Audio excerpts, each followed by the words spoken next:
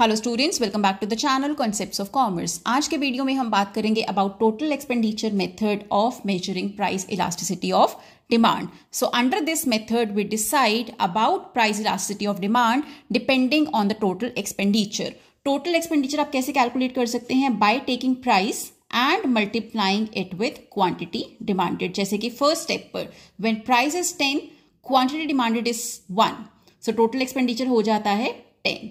Second point पर when price is 9, quantity demanded has increased क्योंकि आपका प्राइस कम हो गया है, so now total expenditure is 18।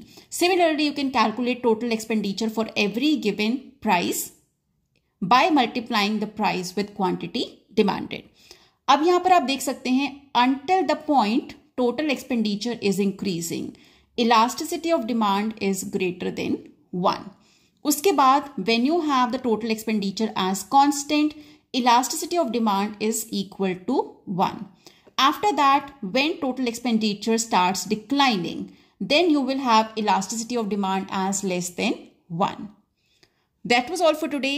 Step-by-step graphical representation of the same will be available very soon. So stay tuned in, do subscribe, like, share and comment.